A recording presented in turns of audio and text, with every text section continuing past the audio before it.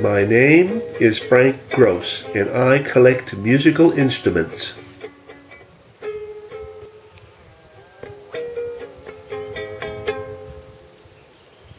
I come from a musical family. My mom was a church organist, and my dad was in the church choir all their lives.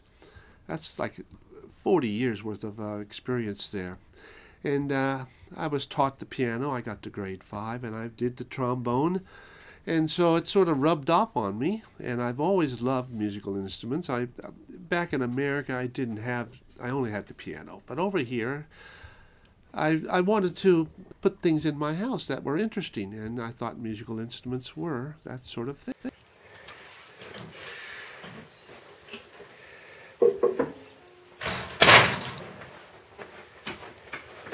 Now this is my pride and joy. I got it at an antique store in Erie. It's a cello, not full size, but I'll play you a couple of notes here on it.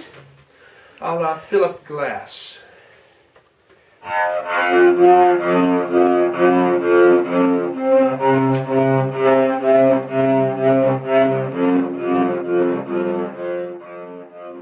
I've always been interested in garage sales and going to markets ever since I can remember, actually. I love going to these places, and the variety of the things that you can get at these places is great.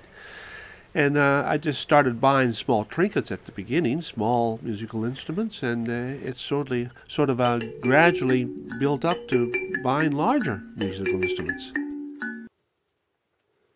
I have a nose flute.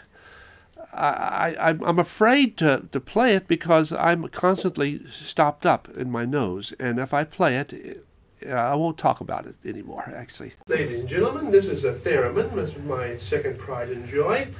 It is the world's first electronic instrument, and it was developed by Leon Theremin in Russia, 1928. If you've seen the movie The Day the Earth Stood Still, you will have heard the Theremin. And of course, if you like the song The Good Vibrations by the Beach Boys, that song ends with Theremin music. So here is the Theremin. It's a musical instrument that you play without touching.